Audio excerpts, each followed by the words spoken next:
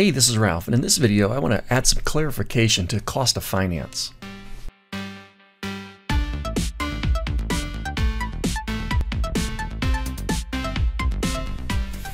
Okay, so I want to kind of clarify what cost of finance means and where that value is coming from.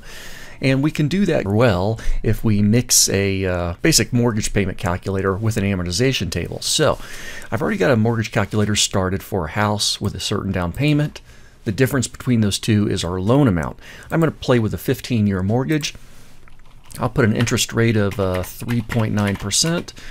I don't want to calculate the monthly payment, but I want Excel to do that for me. So I'm going to use a PMT function.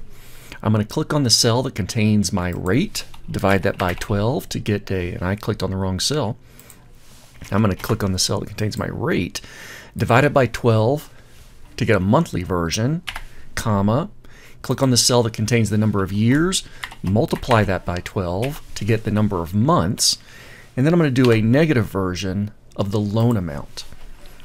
And the result is going to be the monthly payment for this particular house loan. Now the total paid is simply going to be equal to the monthly payment times the years I've paid it times 12 months per year plus the original down payment. So the total paid is always going to be in excess of the price of the item if there was a loan used to pay for that item. Cost of finance is going to be equal to the total paid minus the price of the item. So basically, because I borrowed $299,000 for this particular property, I had to pay interest. And the sum of that interest is basically the cost of finance. If I paid $349,000 as a down payment, that's basically paying cash, which means I had to borrow zero, which means my monthly payment was zero, which means my total paid is equal to the house price, which basically means there was no cost of finance because I didn't have to finance anything. I'll put this back to a more realistic number. Now to emphasize this and to find out, well, where's this $96,408 coming from? Well, that's where the amortization table comes in hand. So I've already got it started, but let me go ahead and start to construct it a little bit more. The payment in row 1, the first payment, is simply, and all the payments are going to be equal to the calculated monthly payment. I'll use an absolute reference for that. Now, part of that payment goes to the principal of the loan. The other part goes to interest. I'm going to calculate interest first because the interest is going to be based off of the debt, the outstanding debt. Now, in the first payment, it's going to be based off of the loan amount. So I'll take the loan amount and I'm going to multiply that by my interest rate divided by 12. So in my first payment of $2,100 or $2,200, almost $1,000 of that is just going to be in interest charges. The principal is going to be payment minus the interest. And so, of course, the principal portion and the interest portion summed together, those are going to total whatever the payment is. Now, the balance is going to get reduced. So my balance started off being the loan amount, but I'm going to subtract the amount I applied to principal. And so instead of owing $299,000, I now owe $297,775. I'm going to go and do the second row. Second row is a little bit different, but similar.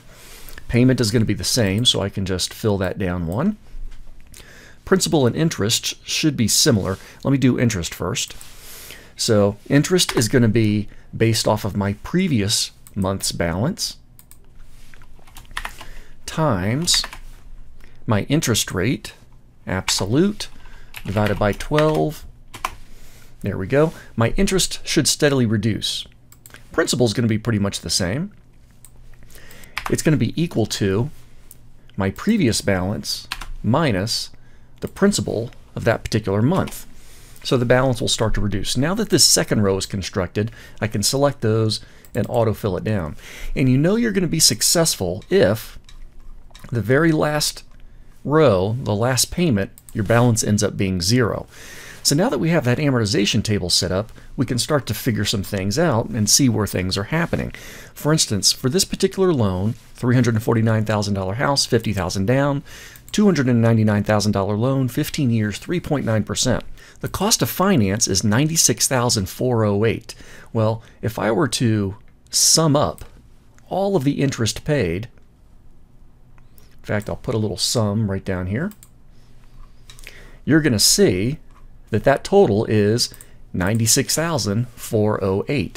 So the cost of finance is simply the sum total of all of the interest paid. Because of course, if we were paying the full price of the house in cash, hence we were not borrowing anything, there would be no interest paid. There we go. So that is basically where cost of finance comes from. Now, this is a little bit simple in that I'm not counting fees or other costs of purchasing a house or acquiring a loan, but this is going to be the biggest source of cost of finance. Take care.